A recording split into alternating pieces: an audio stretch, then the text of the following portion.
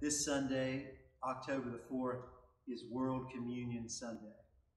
For those of you watching this video, you're invited to participate with us in an observance of the Lord's Supper at the end of this video. If you would like to gather at home the elements of bread and the cup, you'll be prepared to follow the instructions and participate in the Lord's Supper at the end of this worship video. We hope that this will be a meaningful time, reminding us of our dependence upon the mercy of Christ and our unity as believers in this church and in the worldwide fellowship of Christians. Let us lift our hearts to God in worship.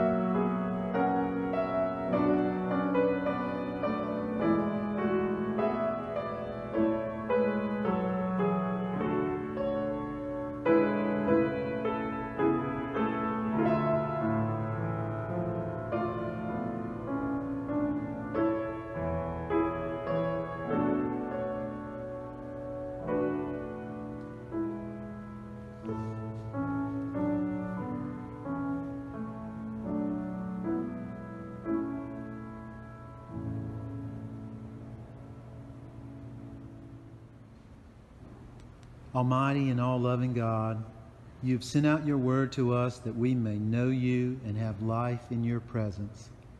Accept our prayers of praise, thanksgiving, and adoration, that we may unite with all creation in giving honor, worship, and glory to you.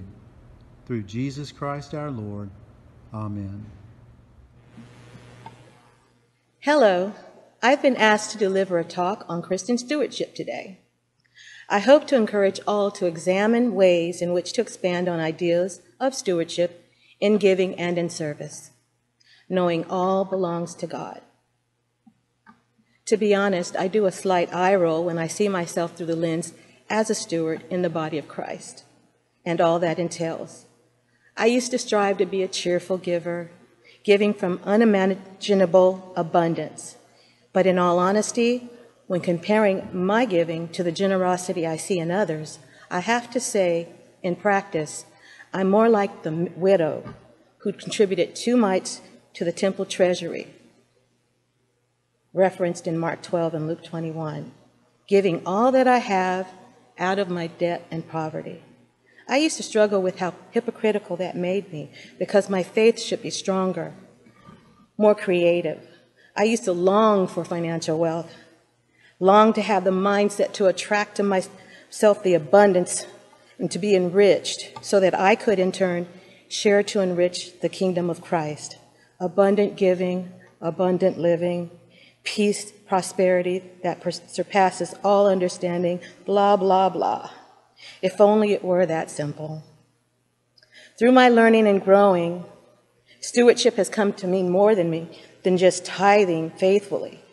I have become more focused on giving of myself to the service of others in his kingdom. Some of you may know my background and how I came to join University Baptist Church. I remember clearly back to 2004, arriving in North Carolina with barely a quarter in my pocket and having to lean on the kindness of friends until I gained employment, shelter, and stability. That was a very, very, very humbling experience.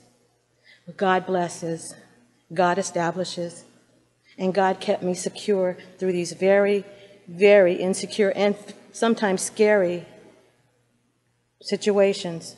And fast forward to today, and 16 years of ever-increasing faith, and here I am, 8 months into a worldwide pandemic, and many, many people are facing those exact same scary circumstances. This practice of stewardship has taken on a whole new meaning today, hasn't it? And I ask God to show me how to use my experience to help those facing extreme hardships, such as I had experienced. God knows how to prepare us through challenges that come our way. Prior to COVID, opportunities to serve were abundant in the church, the local community, with family, friends, and sometimes strangers. I miss coming to Sunday school and attending church. No matter how many times I wanted to sleep in and not come, the effort to prepare and partake in church has always been rewarded. I receive unspoken blessings when resisting that level of laziness. I've come to internalize that formula of giving. You receive abundance when you give, as if giving to God with a cheerful heart. There were so many ways to involve myself with the ministries here at UBC and learned of opportunities via the bulletin board, newsletters, or word of mouth. I had a solid calendar full of regular services to volunteer weekly and throughout the month.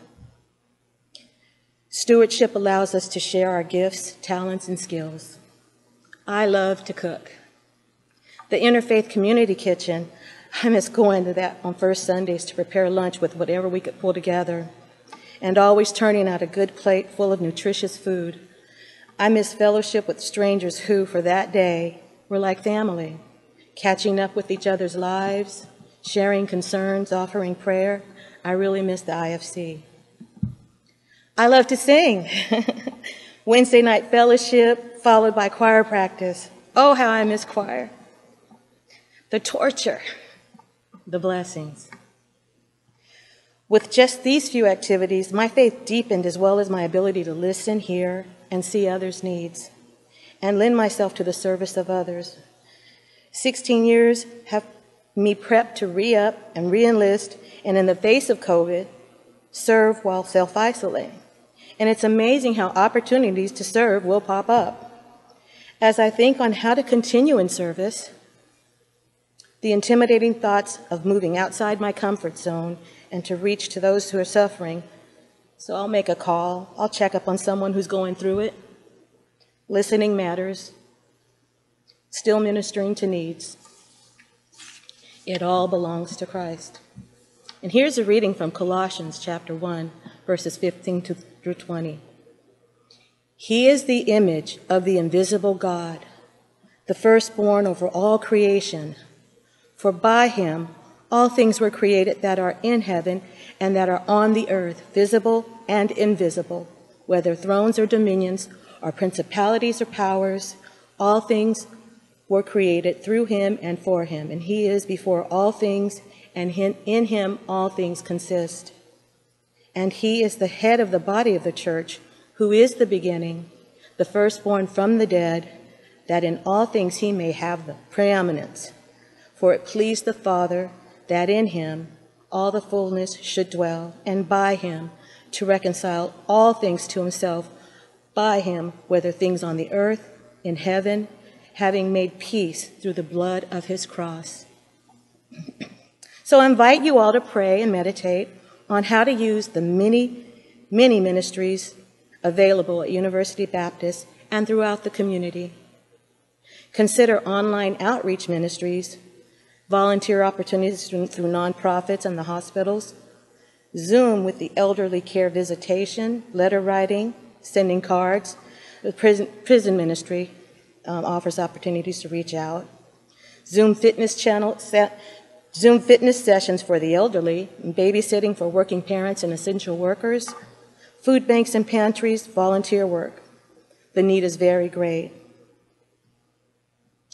We are all called to be good stewards for such a time as this. Thank you. Good morning. Today's scripture reading comes from the book of Exodus, chapter 20, verses 1 through 4, 7 through 9, and 12 through 20. The Ten Commandments. Then God spoke all these words. I am the Lord your God, who brought you out of the land of Egypt and out of the house of slavery. You shall have no other gods before me. You shall not make for yourself an idol, whether in the form of anything that is in heaven above, or that is on the earth beneath, or that is in the water under the earth. You shall not make wrongful use of the name of the Lord your God, for the Lord will not acquit anyone who misuses his name. Remember the Sabbath day and keep it holy. 6 days you shall labor and do all your work. Honor your father and your mother, so that your days may be long in the land that the Lord your God is giving you. You shall not murder. You shall not commit adultery. You shall not steal. You shall not bear false witness against your neighbor. You shall not covet your neighbor's house. You shall not covet your neighbor's wife, or male or female slave, or ox or donkey, or anything that belongs to your neighbor. When all the people witnessed the thunder and the lightning and the sound of the trumpet and the mountain smoking, they were afraid and trembled and stood at a distance and said to Moses, you speak to us and we will listen, but do not let God speak to us or we will die.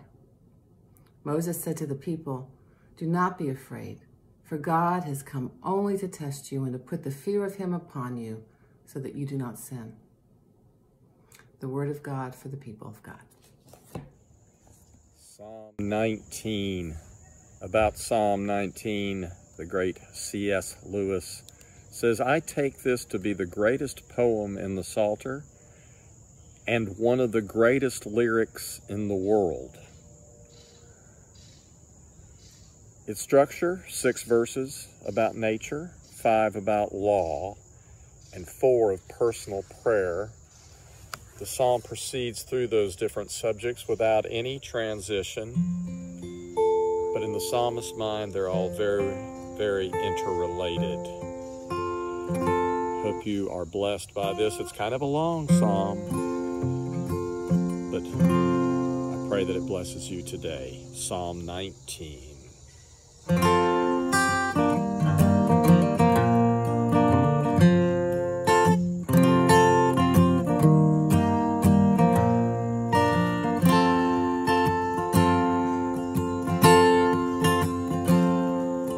Heavens declare the glory of God. The skies all proclaim God's handiwork. Day to day they testify. Night after night they tell of it. There is no speech, nor even words, nothing our ears could ever discern, yet their voice goes out over the earth, their testimony to all of the world.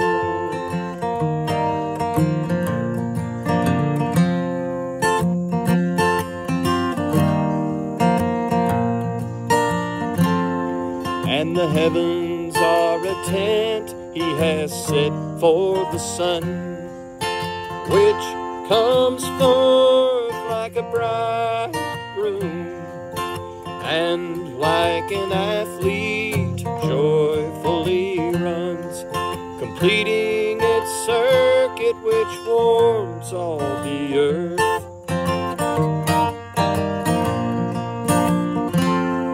Oh, the law of the Lord is perfect, reviving the soul. The precepts of the Lord are sure, making wise the simple. The decrees of the Lord are righteous, giving joy to the heart. The commands of the Lord are radiant, giving light to the eyes.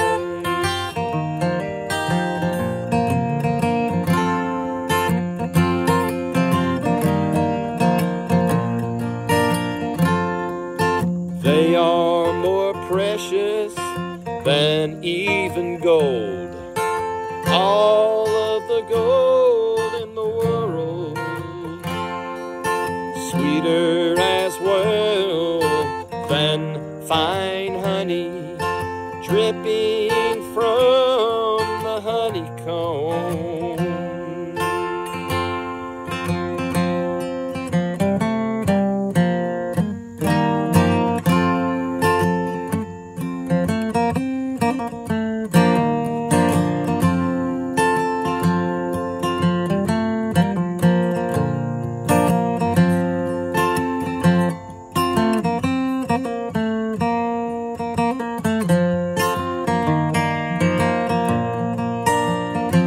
Oh, but who can discern their own errors?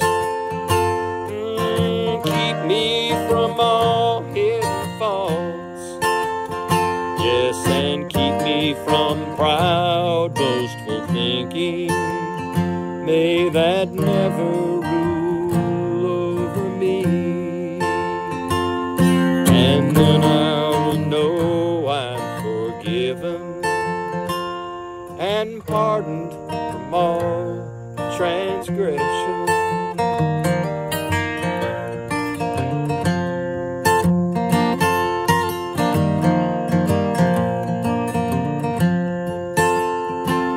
May the words that come forth out of my mouth and the way of my heart's meditation be pleasing in your sight, O Lord, my rock and redeemer.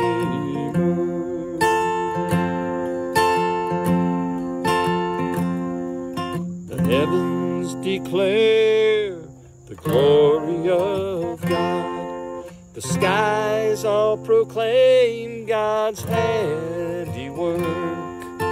Day to day they testify, night after night they tell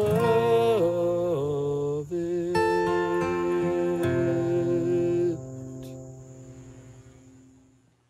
One of my professor friends teaches an Old Testament course to college freshmen and sophomores every semester.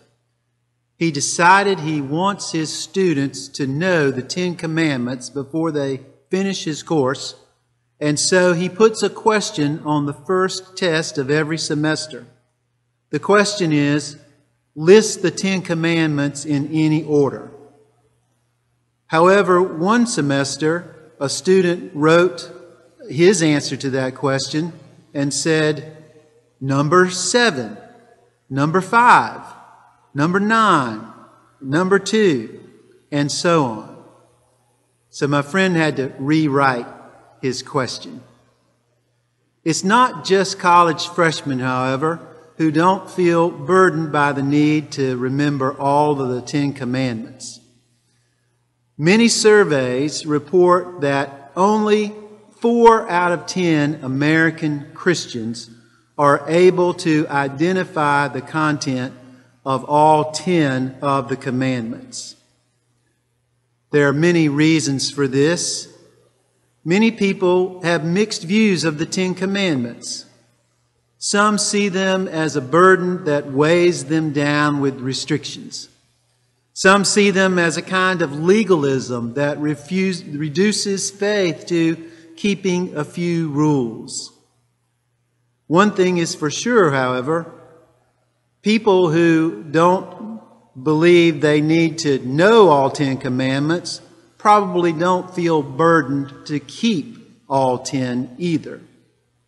What difference would it make if we not only remembered the 10 commandments, but also followed them?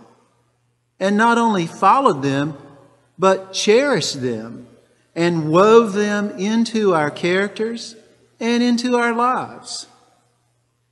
I think we can better appreciate what the books of Exodus and Deuteronomy call the 10 words if we realize that these 10 words have one goal. The goal of the 10 commandments is freedom. The purpose of the 10 commandments is the same purpose as the Exodus event itself. The same God who set Israel free from slavery gave them a mission to reveal God's character and God's will to all the nations of the world.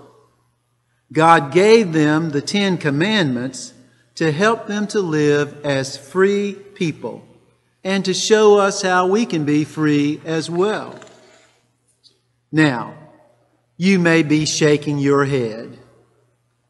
Most people don't think of the 10 commandments until somebody steals their bicycle. When we do think of the 10 commandments, we don't necessarily think of freedom. Most people think of the most common phrase they hear in the 10 commandments, "Thou shalt not." They sound like a list of rules.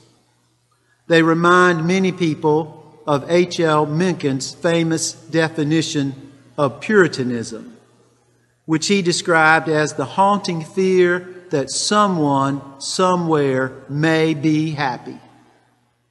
That view, while popular, is superficial, however. The deeper reality is that the 10 commandments are God's enduring charter of freedom. To see the link between the 10 commandments and freedom more clearly, we need to look no farther than the very first commandment in Exodus 20, verse 2.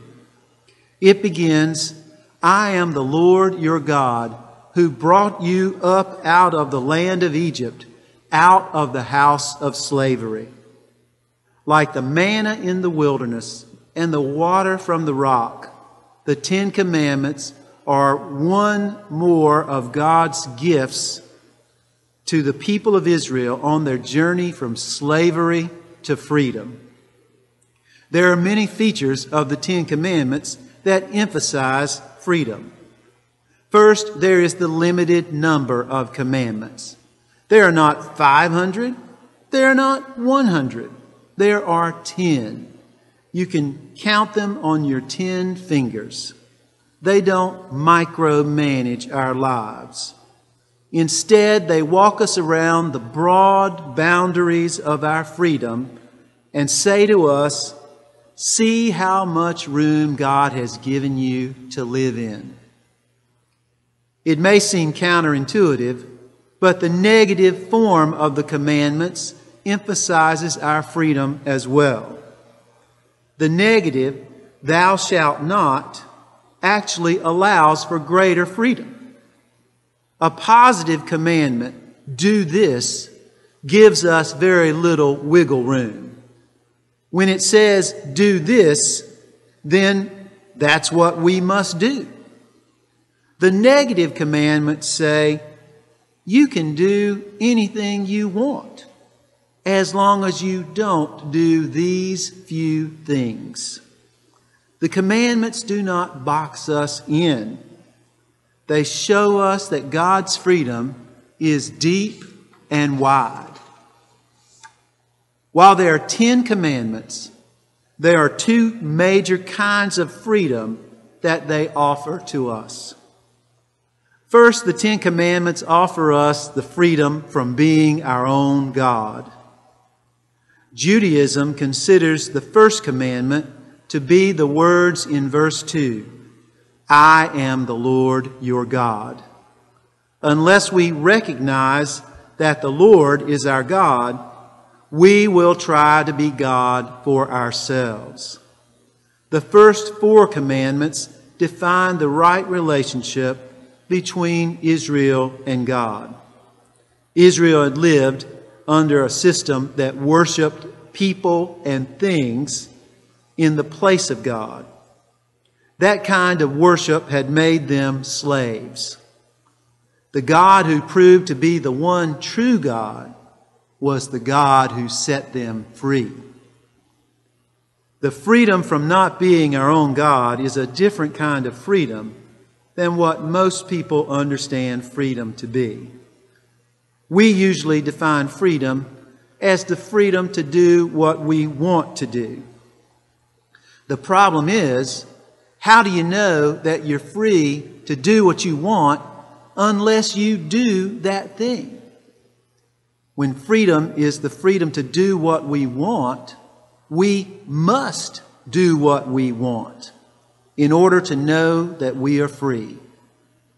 And soon our wants become our masters and we become their slaves.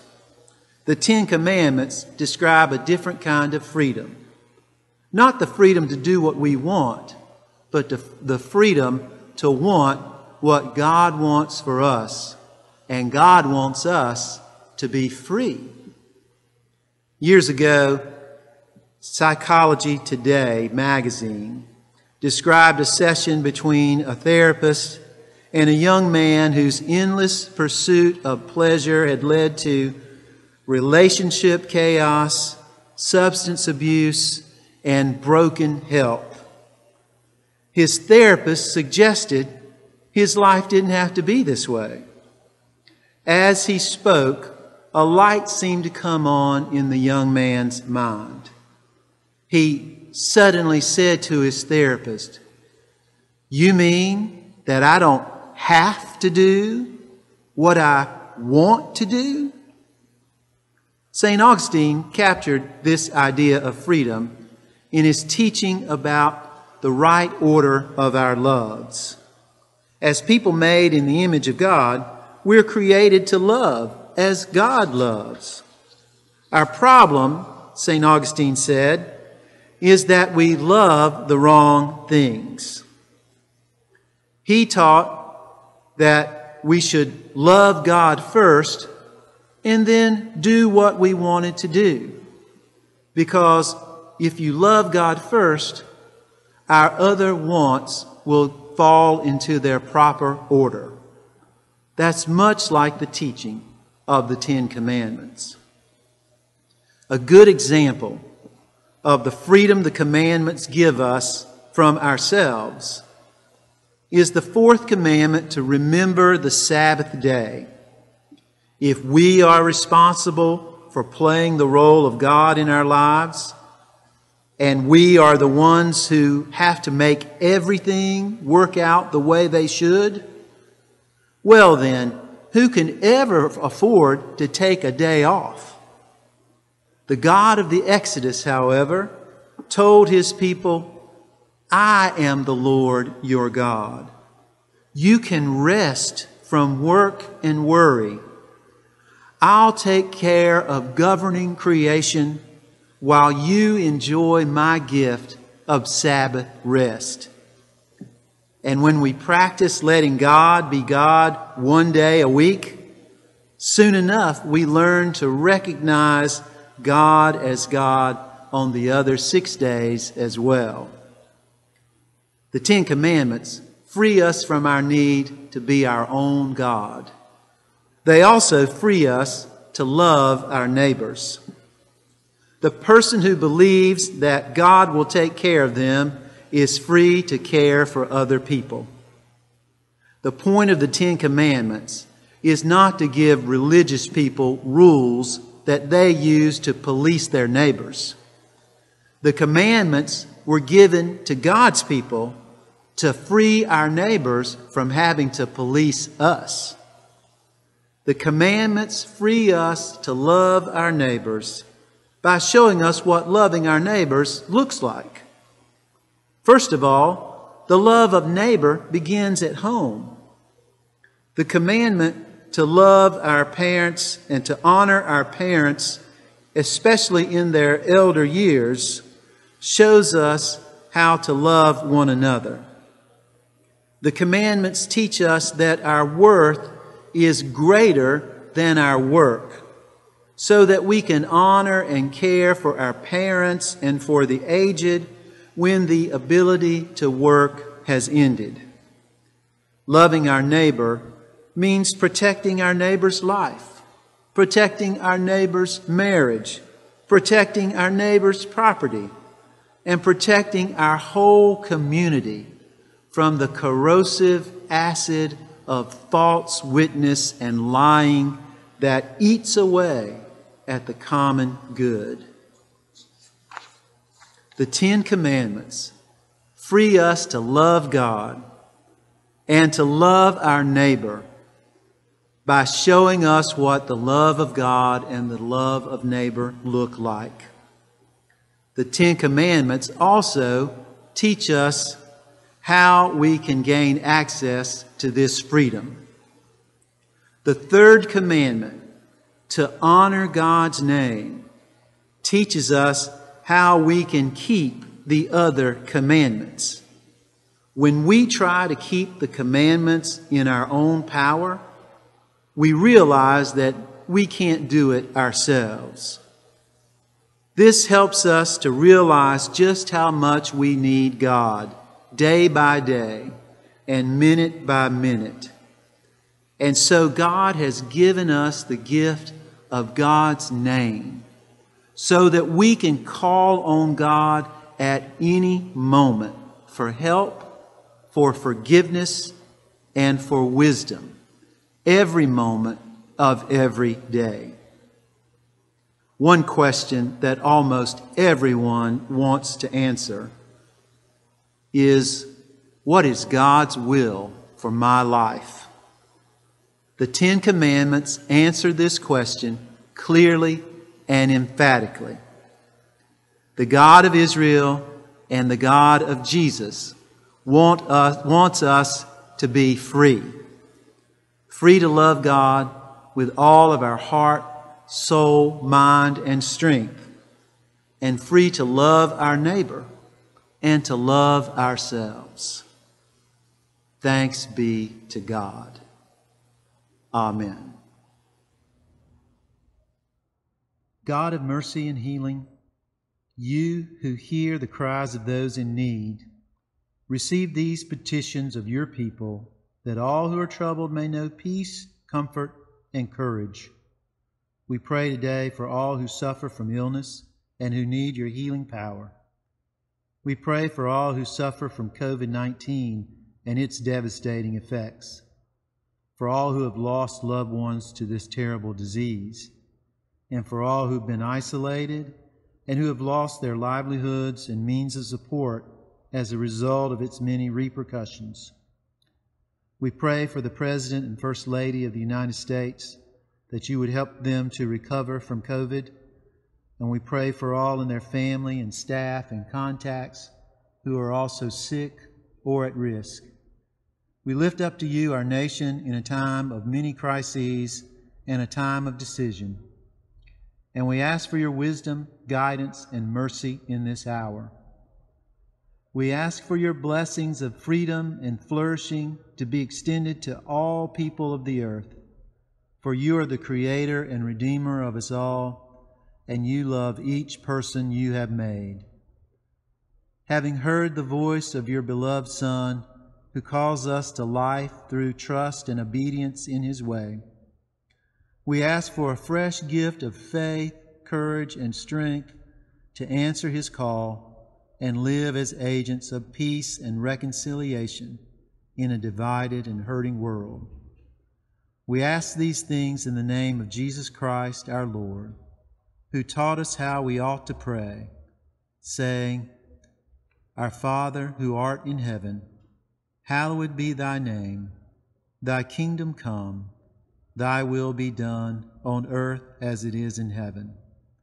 Give us this day our daily bread, and forgive us our trespasses, even as we forgive those who trespass against us. And lead us not into temptation, but deliver us from evil. For thine is the kingdom, the power, and the glory forever. Amen. Hear these words of invitation to the table. Here is the table of the Lord.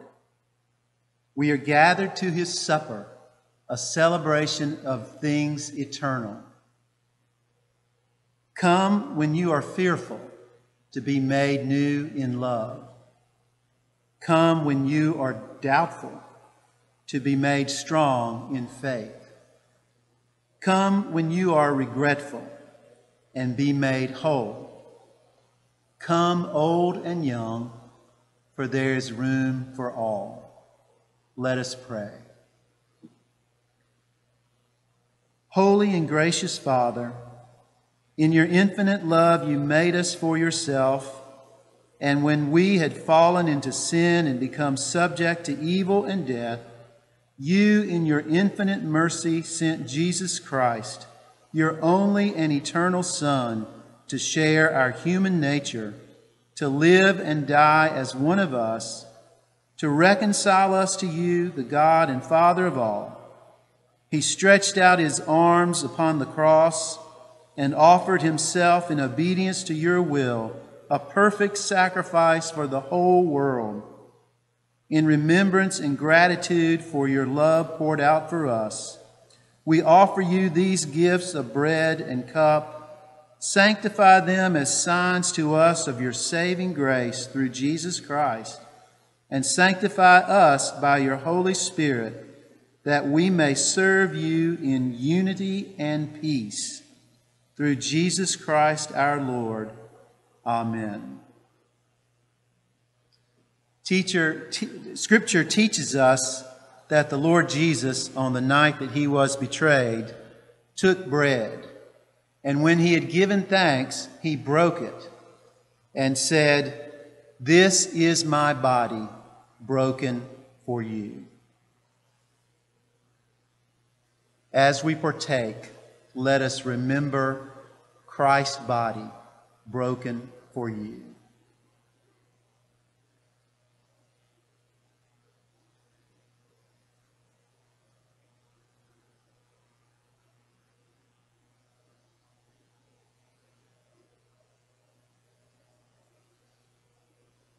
Scripture also says that in the same way, after supper, Jesus took the cup and said, "This cup is the new covenant in my blood. As often as you drink it, do this in remembrance of me. For as often as you eat this bread and drink this cup, you proclaim the Lord's death until he comes."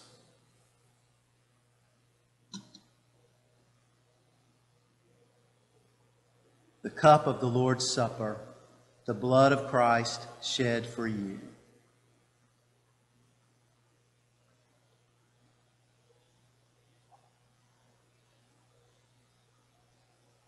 Now may the grace of our Lord Jesus Christ, the love of God the Father, and the fellowship of the Holy Spirit abide with you, and may the peace of Christ be with you.